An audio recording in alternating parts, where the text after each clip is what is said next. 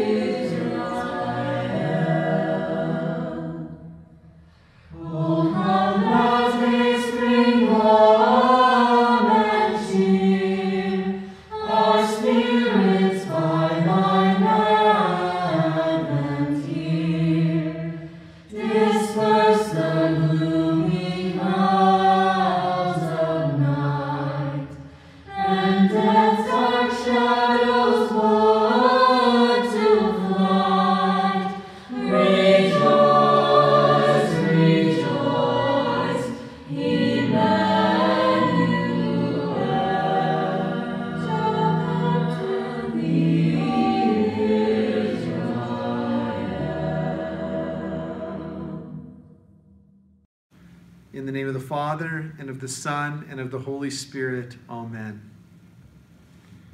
During the season of Advent, we are invited here and respond to the call of Christ to be watchful in prayer. Let us begin our celebration with our opening prayer. Look with favor, Lord God, on our petitions, and in our trials, grant us compassionate help, that consoled by the presence of your Son, whose coming we now await, we may be tainted no longer by the corruption of former ways.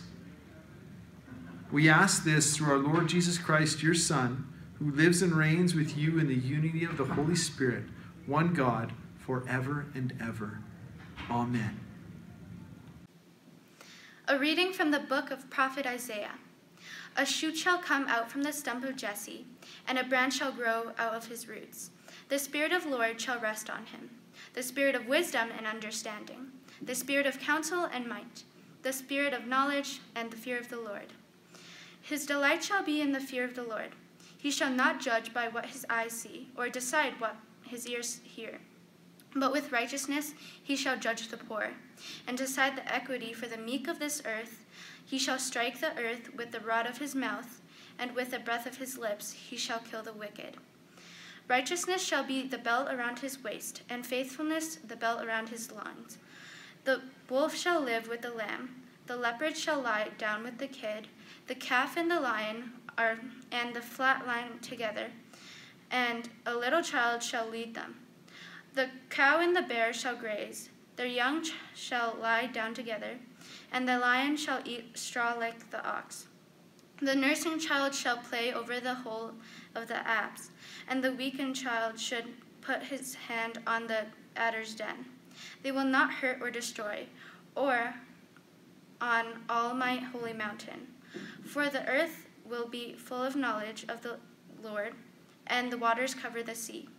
On that day the root of Jesse shall stand as a signal to all the peoples. The nations shall inquire him, and his dwelling shall be glorious. The word of the Lord. Thanks be to God. Alleluia, alleluia, alleluia. Behold, our Lord shall come with power. He will enlighten the eyes of his servants. Alleluia, alleluia, alleluia.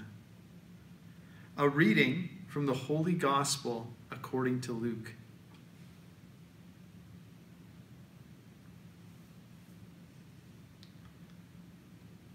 The 70 returned with joy and told Jesus all that they had done. At the same hour, Jesus rejoiced in the Holy Spirit and said, I thank you, Father, Lord of heaven and earth, because you have hidden these things from the wise and the intelligent, and have revealed them to infants. Yes, Father, for such was your gracious will. All things have been handed over to me by my Father, and no one knows who the Son is except the Father, or who the Father is except the Son, and anyone to whom the Son chooses to reveal him. Then turning to the disciples, Jesus said to them privately, Blessed are the eyes that see what you see. For I tell you that many prophets and kings desired to see what you see, but did not see it, and to hear what you hear, but did not hear it. The Gospel of the Lord. Praise to you, Lord Jesus Christ.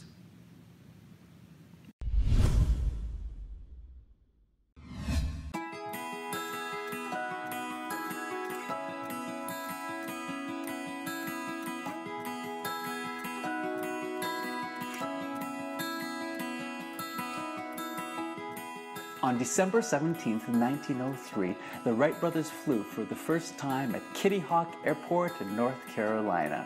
It happened on their fifth attempt. Orville was the one that was decided on the fifth attempt to fly, and when he took off, he flew for 12 seconds. Upon landing, his brother Wilbur ran to the telegram office and sent a message back home to his sister Catherine. It said, "We have flown for 12 seconds. We will be home for Christmas." When his sister Catherine received the message, she ran to the local newspaper and met with the senior editor to explain that their brothers and their new flying machine had flown for 12 seconds and that they would be home for Christmas if he would like to set up an interview. And he said that would be nice, and he would be sure to put something in the newspaper for the boys the next day. While 2 days later, on December 19th, on the 6th page of the newspaper, it said, "Wright brothers, home for Christmas."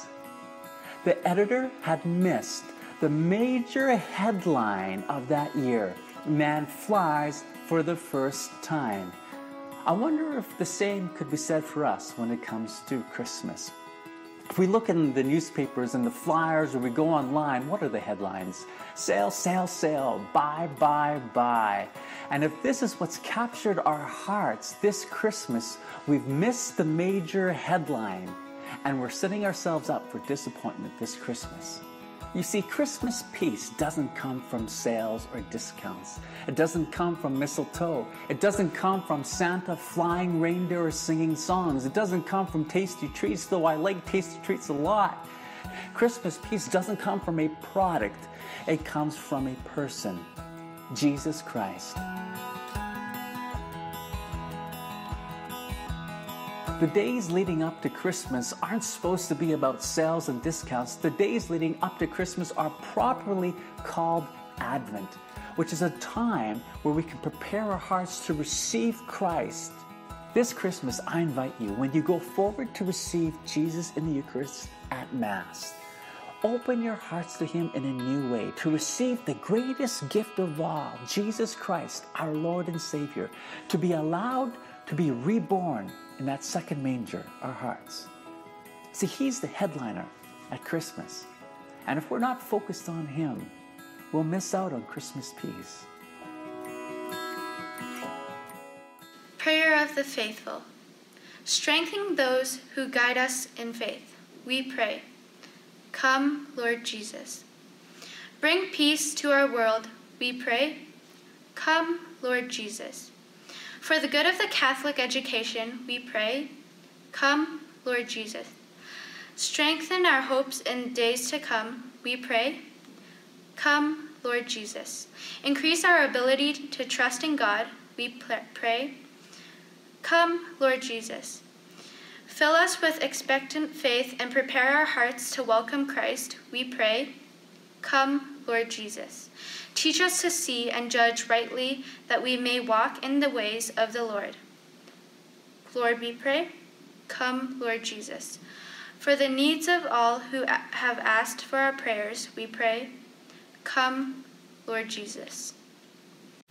At the Savior's command, informed by divine teaching, we dare to say, Our Father, who art in heaven, hallowed be thy name. Thy kingdom come, thy will be done, on earth as it is in heaven. Give us this day our daily bread, and forgive us our trespasses, as we forgive those who trespass against us. And lead us not into temptation, but deliver us from evil. Amen. Our concluding prayer. May your sacred word, O Lord, teach us to judge wisely the things of earth, and hold firm to the things of heaven. Through Christ our Lord. Amen. May Almighty God bless us in the name of the Father, and of the Son, and of the Holy Spirit. Amen.